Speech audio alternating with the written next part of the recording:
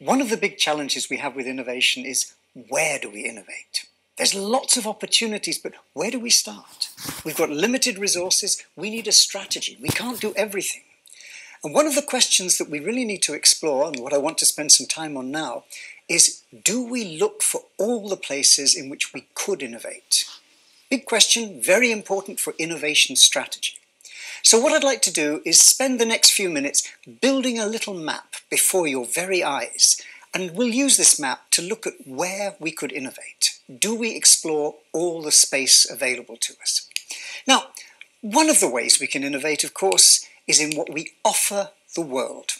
I'll call it a product here, but put that in inverted commas. It could be a physical product, it could be a service, but it's what we offer to the world. And we can change that. Very importantly, we can change this along a spectrum. From close to the centre, doing what we do a little bit better, right the way through to the edge where we might do something the world has never seen before. But I'd like you to imagine this spectrum from do better right the way to something completely different. Now there's a problem with innovation, because very often we get excited about the dramatic stuff, the radical change. That makes good television, it makes the newspapers, but most innovation isn't like that. Most innovation is rather boring. Most innovation, most of the time, is doing what we do a little better. But it's worth doing. Let me give you an example. This is a pen. Specifically, it's a Bic crystal ballpoint pen. And it's interesting because once upon a time, 60 years ago, 1951, it was a radical change. This was the world's first mass-market ballpoint pen. But it's been around a long time. Now, if you ever visit London, you'll see one of these in a glass case in the Science Museum. It's actually a museum exhibit. You might have been to the shop and bought a new one of these, and you could go in the museum and look in the glass case and take the one from your pocket and compare the two. And you might be forgiven for thinking, what have these people been doing for 60 years? It's just the same. Which, superficially, it is. But of course, if you take the one you've just bought and write with it, it's much better. It doesn't have that streaky, greasy ink we used to have. If you put that ball under a microscope, it's a wonderful piece of engineering that's got better and better. Count how many holes there are in the pen you've just bought. These are not defects in quality. All these holes in the pen are for good reasons. There's a lot to do with balancing the ink flow. The big hole in the top of the pen is actually there for one very simple reason. We tend to chew pens, children particularly, and some of us accidentally swallow them. So the hospitals and doctors have said, please put a big hole in the pen, so if you swallow it, you can still breathe. So what we're actually holding superficially looks the same as the one in the glass case, but actually it's the accumulation of 60 years of doing what we do better. And it's worth doing. 12 million of these are sold every day around the world. That's a huge number. I didn't believe it myself. Check their website. That's not bad for a 60-year-old product, and it underlines just how valuable continuous incremental innovation can be. It won't go on forever. I'm sure there'll be another radical change in writing instruments, maybe very soon. But it does remind us we have to think all along that spectrum, from the radical new thing that this once was, right the way through to doing what we do better. But there's other ways we can innovate, and another dimension is what we call process innovation. And what we mean there is we can innovate, we can change the ways we create and deliver whatever it is we offer. This pen doesn't just magically appear. There's a factory that makes it with all sorts of processes. And upstream from that, there's a supply chain, and someone has to buy the materials and transport them and deliver them. And downstream, there has to be sales and marketing and distribution. What we actually have are a set of activities, processes, which create and deliver whatever we offer. And we can change that. The same rules apply. We can do that a little better, right the way through to something the world's never seen before. Now, many of us have heard words like total quality management. business process improvement, lean thinking. These are all words for doing what we do better, taking the waste and the trouble out of our existing processes. And anyone who's been involved with that will know there's enough to keep us busy in innovation, just improving the processes we have. But what happens if we go to the extreme? What happens if we do look at radical process change? Well, let's have an example. I'd like to use an example from the world of glass, and in particular, window glass. Now, if you think about a window to see through it has to have two important properties. It has to be flat and smooth. If ever you've seen some of those medieval buildings with those old windows, you can't see through them because the glass is deformed. So what we've done with making windows is basically make glass, and we've done this for centuries, and then grind and polish to make it smooth and flat. And lots of innovation happens there. New grinding techniques and new grinding powders, and someone invents a machine. Lots of do what we do better around grinding and polishing. Until one day in the 1950s, this guy was washing up. Now in England, we have a traditional big lunch on a Sunday. So you have to imagine they haven't got a dishwasher. He's standing at the sink, and they've had a big piece of meat, and all the juice and the fat and the grease from that has slowly congealed and is floating on the surface of the water. You see that picture? Now, he works in the glass industry, and he has one of those bing light bulb moments. Wow, wouldn't it be great if we could make glass this way? If I don't stir the water right now, underneath this layer of fat, it's perfectly flat, perfectly smooth. And you can see the brain starts to work. Great idea if we could make glass by pouring it on water and letting it float. Wouldn't that be clever? Yes, but it doesn't happen like that. It took them 10 years and about 1 million tons of scrap, but finally they managed. Now, you don't need to understand the technology, but what they came up with was the Pilkington, that was his name, float glass process. And the only thing you really need to know is that 96% of the world's windows are made now using this new process. It made the fortunes of the company. It changed the way we make windows. But it doesn't happen like that. It takes time, a lot of experiment. If we're going to do that, we're taking on quite a lot. Now, we may not all be experts in glass, but something we do all do is go shopping. And this next picture is in the world of shopping. Now, we have a store in the UK, I'm sure many of you might know of, called Sainsbury's, a big chain. Now, Sainsbury's began at the turn of the 20th century, and this was the typical store. It's a lovely picture. You, the customer, even get to sit down, and those smart men in their bow ties are there ready to serve you with whatever you want. From a customer experience point of view, beautiful. From the productivity point of view for the store owner, not so good. And so whilst we had lots of incremental process innovations, we had a radical innovation in the 1950s in Europe, which was the supermarket, self-service shopping. But just like that glass example, the idea, great, it doesn't just happen. This is a picture from the time when they first opened a supermarket. And what's going on is that this lady, looking very worried, is being reassured. The gentleman is saying, it's okay. You can take the stuff from the shelf, put it in your basket. It's not stealing. That's how you do it. They even had to print a comic strip, a leaflet, to explain to people how to do self-service shopping. Now, you might think, how stupid were people in the 1950s? I say that, but then in my store right now, we have this self-checkout, the self-scanning. I'm in as much trouble as that lady. I love this picture. It was one of the first stores they opened in the town of Eastbourne on the south coast. And never mind what's going on in the shop and the wonderful old technology at the checkout. See the people looking through the windows. This is a tourist attraction. Nobody's seen anything quite like this. And it serves to remind us, radical change doesn't just happen. We have to educate people, we need new equipment, we need new skills. We have to do a great deal if we're going to make a success of radical process change. Okay, so far then we've got plenty to keep us busy in terms of our innovation space just by changing what we offer the world and the ways we create and deliver that. But there's more ways we can innovate. Another way is what I call position innovation.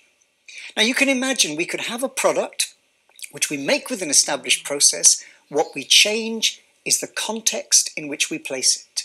Maybe we talk to a new market segment, or we open up a new geographical area, or we change the story we tell to people.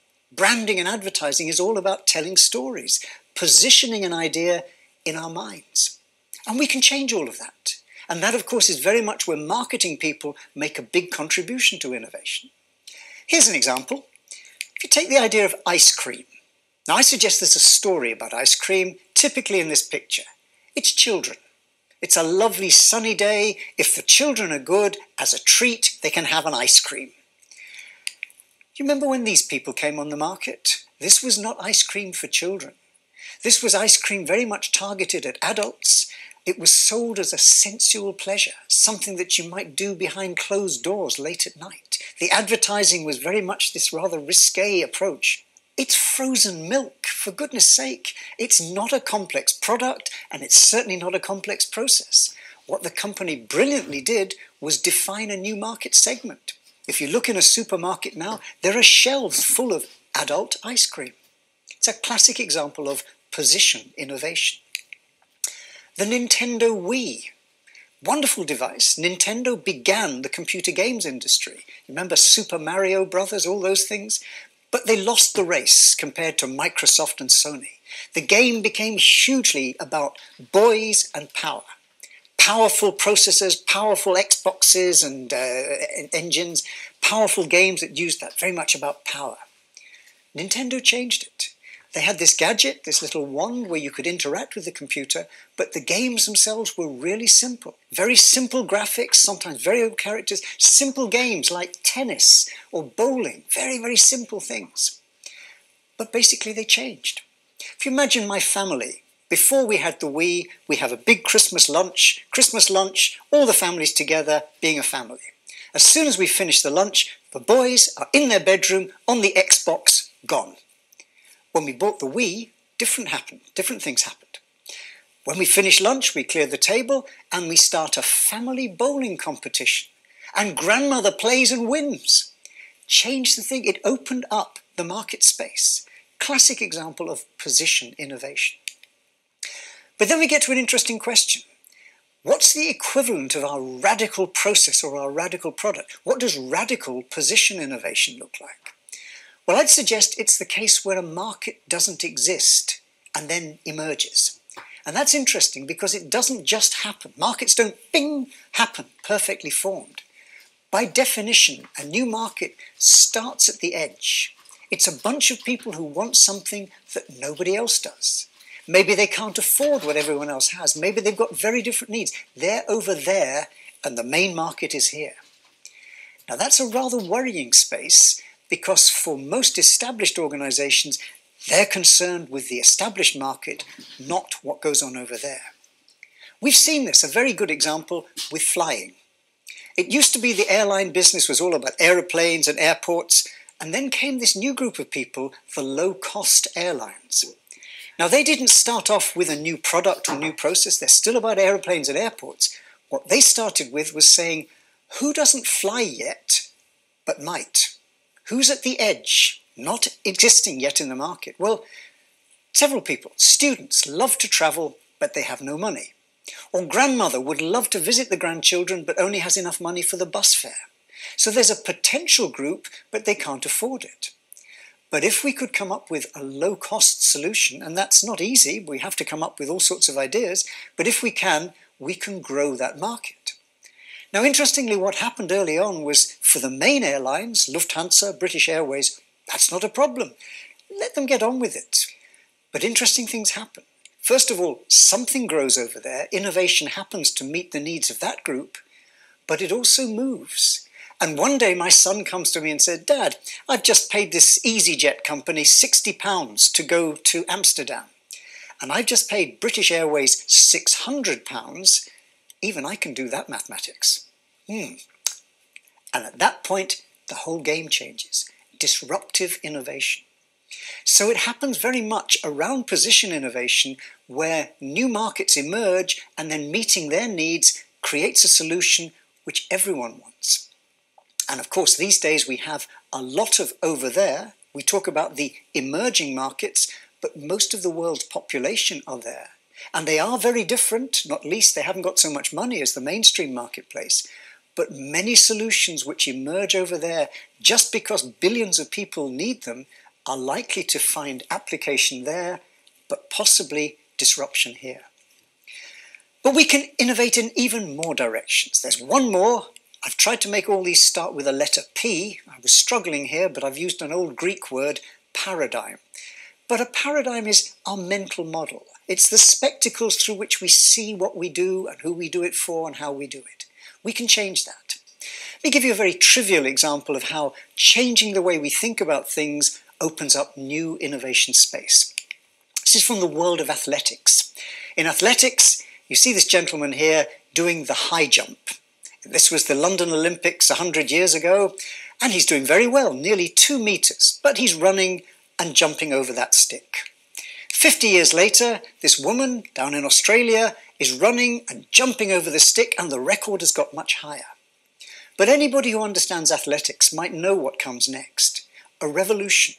First of all, in Mexico, so it's very high level, very hard to do athletic performance, and yet this man, Dick Fosbury, manages to push the world record way, way higher. But he does it in a way no one else has ever thought of. He runs and at the last moment turns his back, throws himself over backwards. Why would you do that? But in the process, he opened up a completely new way of thinking, what became the way we do high jumping. And now if you watch the Olympic Games, that's how high jumpers work. It's a small example of changing our mental model, which changes everything about how we do something, opens up innovation space. And of course, these days in the business world, this is where business model innovation becomes really powerful. Rethinking the way in which we do things, perhaps across the internet. Look at what Amazon has done to retailing. Transformed the game, changing the business model. Rolls-Royce, one of my great favourite companies, make beautiful aircraft engines. But they've realised that their customers actually don't particularly value beautiful engines. What an airline wants is power. Power keeps planes flying, and that's how we make our money. A plane on the ground because the engine's broken is no use to us. So actually what Rolls-Royce realise is that their customers would like power by the hour. It's a different business model. It forces them to rethink the way they approach their whole business. Not just making engines, but looking after them over perhaps 30 years of their life. Another example, I've just emptied my attic, part of my roof, and I've discovered 5 different generations of music. I have my vinyl collection, which I owned. I have my huge cassette collection, which I owned. I have my CD collection. On my computer, I even have my iTunes collection. I own all of that. But these days, I have a different supply of music.